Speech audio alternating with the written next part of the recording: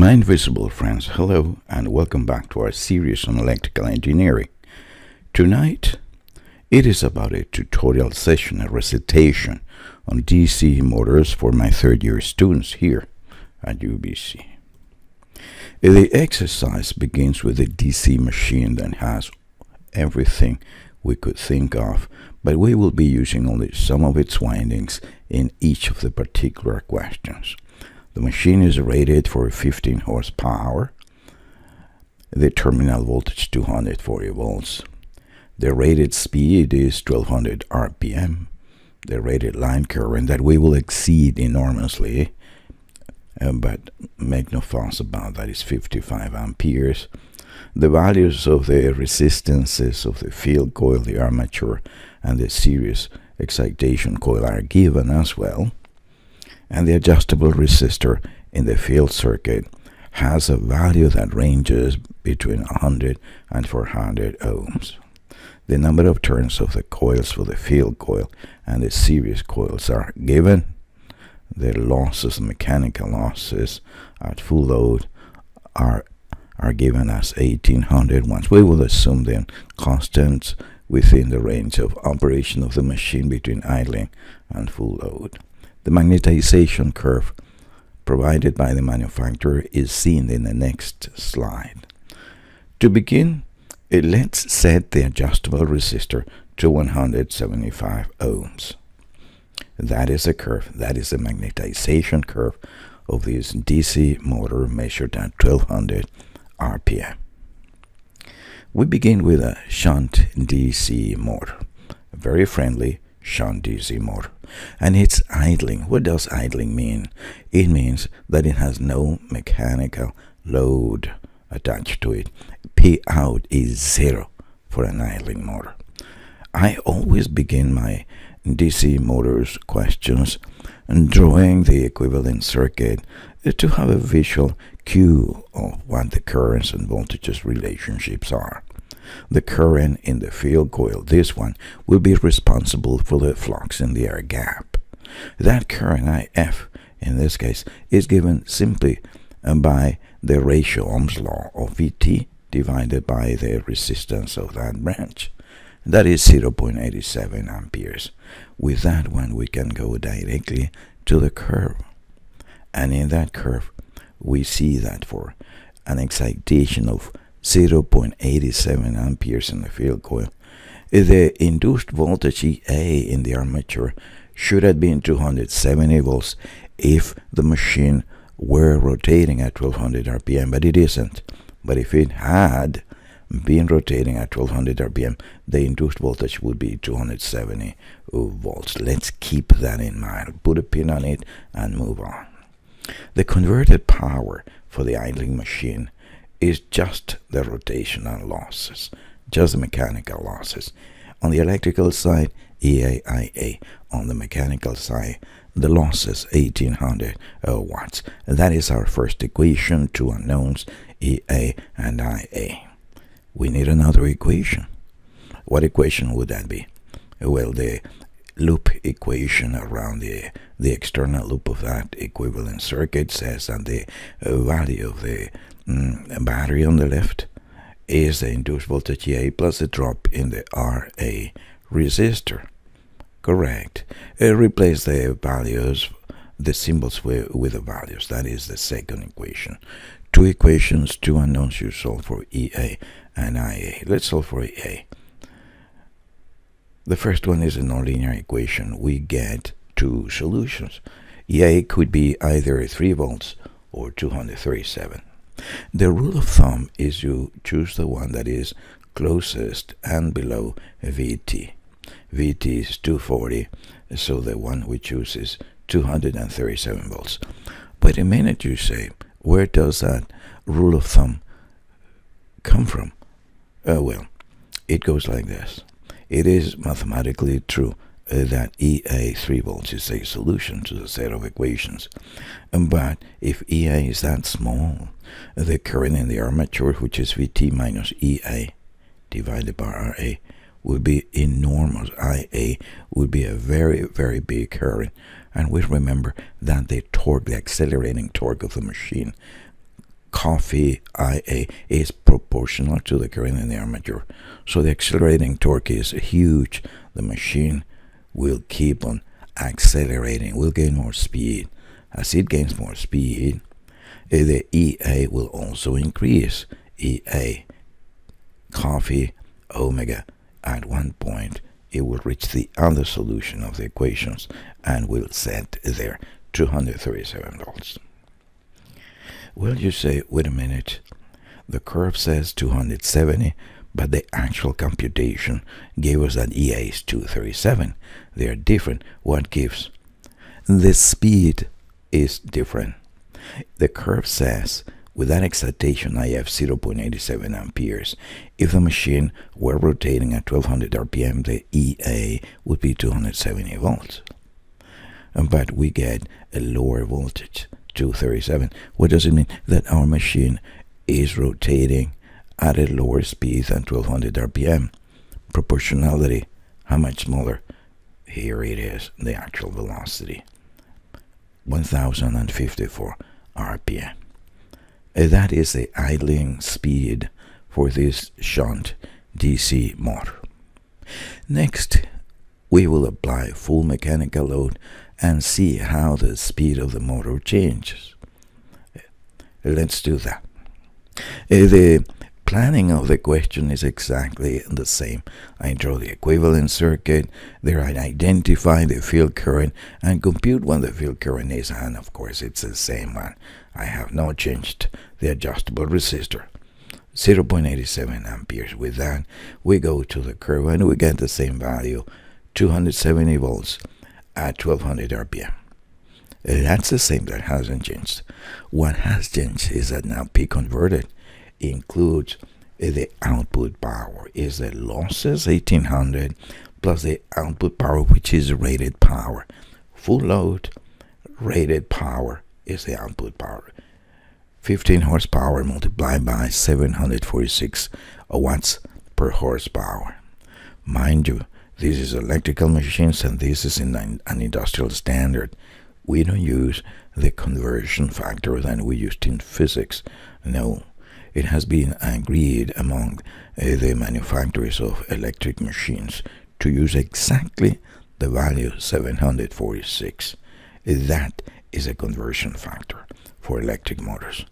The converted power is 12,990 watts. The other equation is the same as before. Two equations, two unknowns, and we solve for EA. Again, we get two possibilities, 24 volts and 216. And you know from our previous conversation, the solution is 216 volts. Different from 270, right? Yes. Why? Because of the difference in speed. The speed of the motor, fully loaded, is 960 revolutions per minute. You say, when I load the motor, it slows down. It came from 1054 to only 960. That is right. That change of speed of the DC motor, when we change it, we call that the speed regulation of the motor. Actually, it's defined backwards. The speed regulation of a motor tells us how much the motor accelerates, a motor that is carrying its rated load, how much it speeds up when we remove the load. It is computed like that. The idling speed minus the full load speed with respect to the full load speed in percent. You can compute that using the RPM speed or the radians per second speed is going to be the same value. In our case, the speed regulation is 1054 minus 960 over 960 times 100. 9.79%. That is the speed regulation of our motor. And that was part B of this question. Part C is, what is the torque of the load at full load? What is the torque delivered by the DC motor at full load, at rated power? Well, we'll remember the mechanical power formula. That is, the output power is the torque of the load multiplied by the angular velocity in radians per second. That's right. And we know omega mech, and we know P out, that is a rated power. So all we have to do is solve for T load, the torque of the load, and it's 111 Newton meters. How big a torque is that? To put that in perspective, I thought, let's compare that to the torque of a gasoline engine. In this case, the gasoline engine of a BMW M1000 motorcycle. The torque of that motor is 113 Newton meters at 11,000 RPM. You say, hey, pretty much the same torque. Yeah, but look, at a much higher speed, so that means that the output power is much bigger. The output power, the same torque, but much higher power. Just for fun, the picture of that motor is this one. That's a beauty. Now, what happens if we increase the value of the adjustable resistor? Why?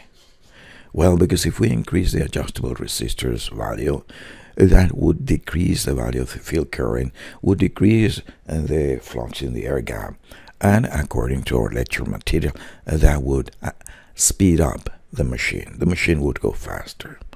Let's see how much faster it will. Again, I begin with drawing the equivalent circuit and identify there what is the field current. In this case, the field current is slightly smaller, it's 0.67 amperes. Why? Because the adjustable resistor is bigger.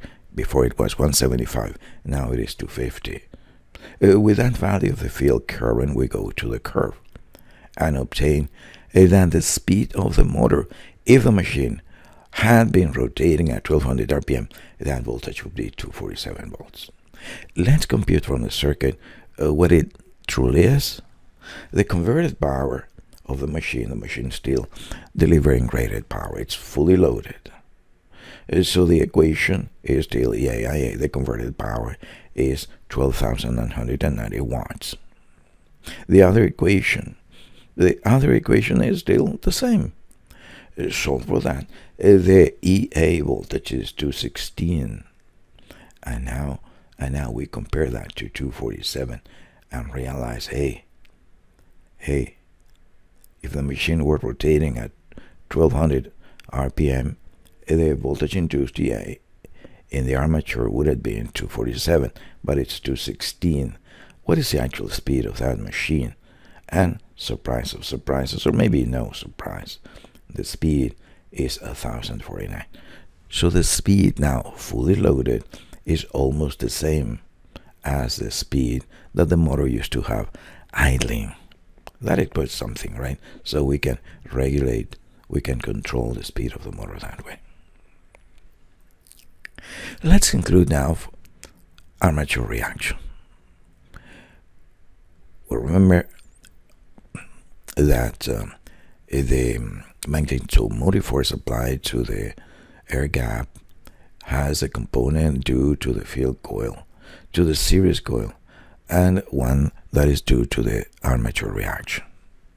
Of course, I'm writing that equation as if the composition is additive. Well, there is no composition in this exercise. This is a shunt motor, so the series coil is not connected. But anyway, from there we obtain what is the equivalent field coil current. That is the one we use to go to the curve. We know that. The term in the middle, because there is no series coil connected in this case, is neglected. Let's say that the armature reaction value is given by a phrase like this one. The armature reaction is 1200 amps when the armature current is 55 amperes. It is a convoluted way of telling us what is the value of the constant KAR, which in this case is 21.8 amperes per ampere. That is KAR, and we are ready to compute what is the equivalent field current for this machine. You're saying, okay, so it's going to be this one, yeah, the actual current in the field coil, and a fraction of the series coil current minus 21.8 divided by the number of turns in the field coil times the armature current. All right, and from that we go to the curves. The reality is a little bit simpler than that in this case, because there is no series coil, there is no series current, and that formula simplifies by one term. The converted power, same as before, is including the rated power of the machine. 12,990 watts, that is converted power. The KVL equation on the outside loop remains the same, hasn't changed. You solve them and we get EA, 216. And with that we can compute what is the current in the armature, 60 amperes. With the current in the armature observed, now we have the current in the field coil at 175 ohms, which is 0.87, I think, and the armature current that we just computed, 60.1 amperes. And there is no series coil, so we can compute the equivalent field coil current. So it is like that. So it only has the field coil and the armature reaction. Those are the only terms, because there is no series coil in this circuit. It's only a shunt motor.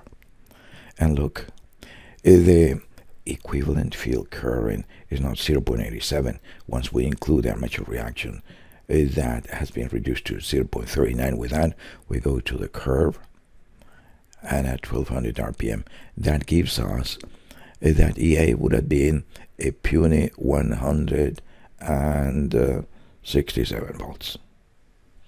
We go through the same tango as before.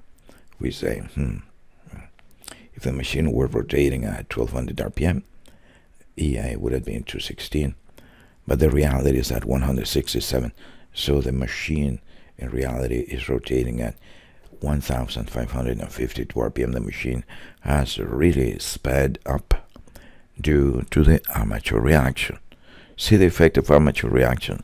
Surprisingly, some more current in the armature speeds off the motor, something that is very often undesirable. Let's work now with a long cumulative compounded motor.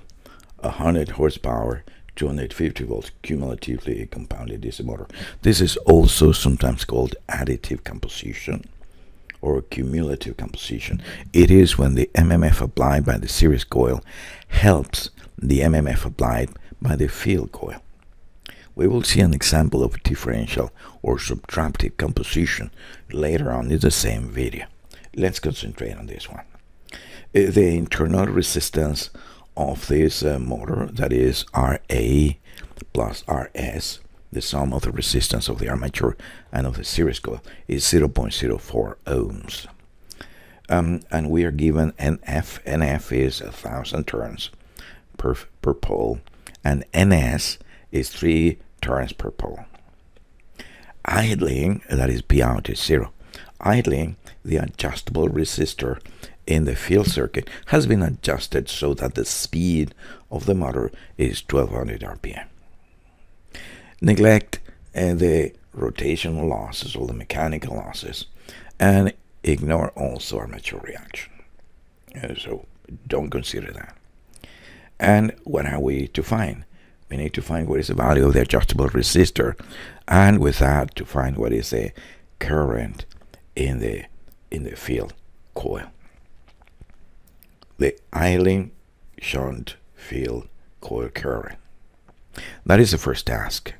Then, and so as a second question will be, if the current in the armature, not the terminal current, mind you, but the actual armature current is 200 amperes, what is the speed of the motor in RPM? And last, if the motor is connected for a differential composition, subtractive composition, so that is the MMF of the series coil is subtracted from the MMF of the field coil, and again we measure that the armature current is 200 amps, then what is the speed of the motor in RPM? Let's solve those questions one at a time. The magnetization characteristic of this motor, instead of given by a curve, is given by a table. This one. How are we going to use it? Linear interpolation, of course. As it is my wont, I always draw the equivalent circuit for the question at hand. This is a long compounded DC motor. The distance of the field coil to the armature is long. It's separated by the series coil. There, we're ready. We say the sum of our A plus our S is given 0.04 ohms. It's a big motor. The terminal voltage 250 volts. And the converted power is 0 because the motor is idling. P out is 0. And because we have been instructed to ignore the mechanical losses, P rod, so converted power is 0. On the electrical side, EA times IA, the converted power is 0. So which means that either EA and IA are 0, or one or the other is 0. But we remember that EA is K5 omega, the one that tongue-in-cheek guys say coffee omega. That formula, omega is not 0. The motor is obviously rotating. They're asking us to find, they're telling us that it's rotating. All right, so omega is not 0. The flux is not 0 in that circuit. There is some excitation to it, so this cannot be 0. The only way that a product EA-IA is 0 is because IA is 0. That is the implication of those two equations. We know that the armature current is 0. If the armature current is 0, there is no drop in the 0.04 ohm resistor, and EA is equal to VT. EA is 250 volts. Good. So that is the reality. And now let's explore the curve. Let's explore the curve. You say at 1200 RPM. If the voltage EA is 250 volts in the curve, that means that the field current is 5 amperes. 5 amps, you see that there? Well, the current IF is 5 amps. By the way, that is IF asterisk. All right? It is a combined effect of the field and the series coil and the armature reaction, where there is armature reaction, not in this question. But that equivalent field current, it is computed as IF plus the composition, all right, the composition of ice, minus the armature reaction that we know is 0 in this question. But out of discipline, I like writing the whole expression. The series coil current is 0 because it's the same armature current that we decided has to be 0 amperes. We decided that before. And the armature current, of course, is 0, but regardless of that, we were instructed to neglect the armature reaction. So that means that 5 amps is indeed the current in the field coil. That is the current. But if that is the current, then we can compute easily what is the value of the resistance in that path. And that would be VT 250 divided by 5 by the current. That is the total resistance. And because we know the resistance of the field coil, we can solve for the resistance in the adjustable resistor. By the way, we could have solved this also by brute force using the calculator. You see, we write the first equation, which is the electrical converted power is 0. That is equation 1. And we write the KVL equation 2, IA is 250 minus EIA divided by 0.04. Look at the circuit.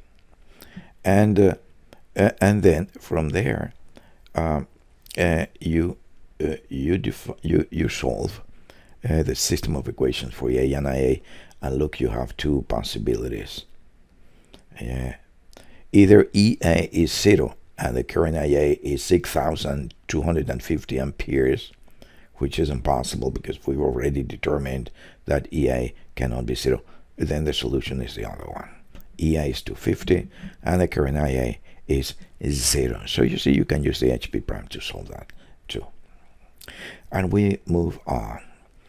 Cumulative compounded, find RPM if the current in the armature, not the current at the external source. The current in the armature is 200 amps measured.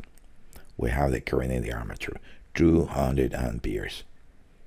So that means that EA can be computed as the external voltage, this voltage VT, minus the drop in the 0.04 resistance produced by the 200 amps.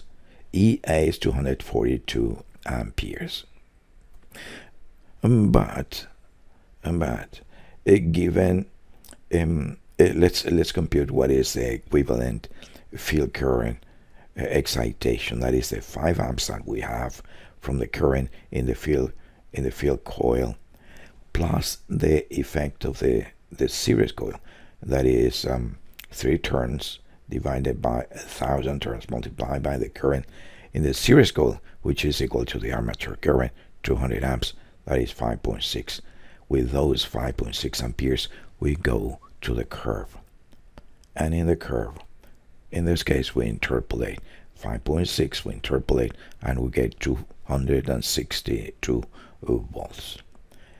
The curve says for that set of conditions, if the motor were rotating at 1200 RPM, the induced voltage EA in the armature would have been 262 volts. The speed of the motor is 1100 RPM and some change. The final question is, what if under the same conditions the motor had been wired for differential composition? So we go through the same computation, same as before. EA is going to be in the same, but when we compute the equivalent field current, so the armature current, of course, is not there. We've been instructed to neglect armature reaction. But now observe that the term associated with the series coil has a negative sign in front. We have differential composition. We have subtractive composition. The equivalent field current is 4.4 amperes. With 4.4, we go to the curve, interpolate, and we get 232. And to 232, the speed is 1251 RPM. So when we have differential composition, the higher the current in the armature, the faster the machine might go, depending on the machine.